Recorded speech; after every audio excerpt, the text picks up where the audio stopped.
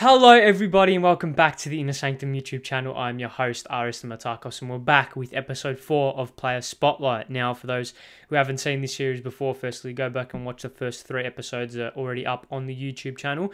But secondly, basically this is where we go through some players who are on the periphery of the Socceroos squad, on the fringes, and just look to see where they are in Graham Arnold's plans heading into the World Cup in November. So as you can tell by the title and the thumbnail, this episode is on Connor Metcalfe, so let's get into it. So who is Connor Metcalfe? Well, he's a 22-year-old central midfielder, represented Australia under 20, under 23s level, and of course as a Socceroo, which he's played 3 times for the senior side, which we'll touch on a little bit later, of course. Like a lot of players on this series already, he is a Melbourne City Youth Academy product, being signed on a scholarship basis, and he made his debut in 2017, coming on as a substitute against the Central Coast Mariners. He was voted in the PFA's A-League Team of the Season for season 2020-2021, as well as being awarded the Harry Kewell Medal for that season, which is being Australia's best young player. He was transferred to German second division side St. Pauli in the off-season, already making 1 appearance as a substitute for him, where of course he joins current Socceroo and teammate Jackson Irvine. So let's go through who is Connor Metcalfe on the pitch, and let's take a deeper look at his midfield profile. So let's take a look at Connor Metcalfe's player profile. Now, before we get into the heat map and start dissecting where he is positionally and what he offers on the pitch, let's take a look at some of the key attributes of his game. Now, what sets him apart from the rest isn't something obvious, I feel. Like, he doesn't have a physical attribute that sets him apart from the rest. He's not overly tall, overly strong, or quick, or anything like that. He's just a very, very technically capable and technically gifted central midfielder that relies on his football IQ and his intelligence of the game, structurally very aware, systematically very aware of what he needs to do on the pitch, and that's what sets him apart from the rest. I feel like he's a coach's dream in a sense, because he seems like a very coachable player who understands most positions on the pitch, understands most roles as well, so he's very fluid and adaptable to certain scenarios. Now, let's bring up his heat map as we always do for players on this series. Now, what we can see here is that he's a left-sided central midfielder firstly, and that's something which we haven't covered on this series a whole lot, but he's a left-footed, left-sided central midfielder, and there's a couple of aspects of this game. As you can see, he does like to occupy that half space quite a lot, but he also likes to drift out wide, and this is another avenue where he shows his tactical versatility and tactical fluidity, because more and more in the modern game, we're seeing inverted fullbacks being used a lot more, and this now relies on central midfielders being a lot more versatile, whether that's them pushing up along the front line or even pushing wide and acting almost as wingers or pseudo wingers in a sense. Now, what we see, if we bring it up one more time, is that there is a lot of red and there is a lot of emphasis on the attacking half as well as the defensive half of the pitch. Now, like we saw with Dennis Genro, who was more of a attacking central midfielder who kind of played as a number 8, Connor Metcalfe, while he does offer those type of runs and while he is that type of player, he does also offer some box-to-box assets as well, which allows him to just fit into different systems and in different formations and under different coaches as well. If we just highlight some of his stats last season, he had the second highest assists for Melbourne City last year with 5 throughout the season. He gets into another stat that really shows just how fluid he is that he has 14.83 accurate final third passes per 90. Now, this was a high stat for Melbourne City last season, and it just shows how, yes, he's defensively sound, and yes, he is like a box-to-box midfielder, but he does have that attacking verve. He does have that avenue to his game where he can really influence in the final third. And another stat that shows this is his 1.6 key passes per game. Now, for Melbourne City and for Australia, he has played in both a double pivot and as an outside central midfielder. This versatility is just very crucial, because the modern game is really heavily influenced by tactical fluidity from players being able to play multiple different roles, and Connor Metcalfe is a prime example of that.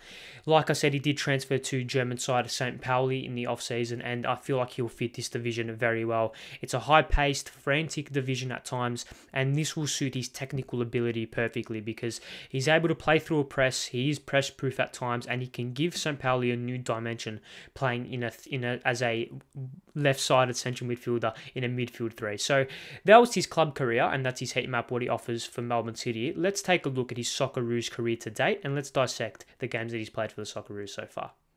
So let's take a look at Connor Metcalfe's Socceroos career to date. As I mentioned at the top of the show, he has played 3 times for the senior side, and he made his debut, like Dennis did in his last episode. He made his debut against Chinese Taipei back earlier on in the World Cup qualification campaign. Now, he actually came on as a substitute in that game, came on in the 65th minute, and he played in a double pivot in that game. I can't remember who it was alongside against, but he was the more attacking player in that double pivot, getting into advanced areas. He occupied that zone 14 area quite well. Now that is, for those who don't know, that's the area just outside the penalty box where the D is. That area of the pitch he really occupied and really was able to make an influence of the game through that area. Now he didn't have enough time to really make an impact. It was, of course, the 65th minute and Australia had the game won by that stage, and the game was done, like I said, so there wasn't a whole lot to speak about. But where we really saw his class was in his second game against Nepal not long after. He played the full 90 minutes, played in the left-hand side of a midfield double pivot once again, and he was very attacking and such a key cog in Australia's offensive machine that day. He had a 91% pass completion rate, he had 3 successful tackles and won 50% of his ground duels. So this versatility that I mentioned before, that box-to-box nature of him, is really shown through their stats, because the 91% pass completion rate shows his press-proof ability and his ability to play through a press and really dictate tempo.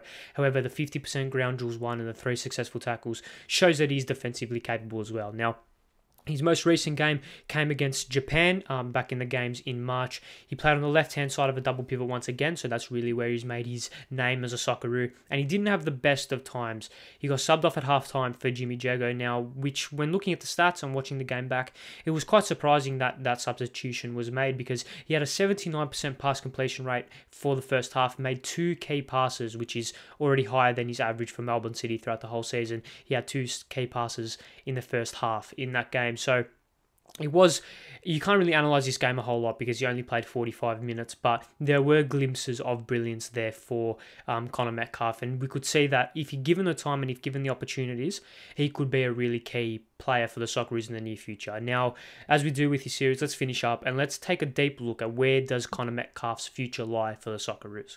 Now let's take a look at the Socceroos' future for Connor Metcalfe. Now, to put it blunt, it's not a 100% guarantee that he'll make the World Cup squad.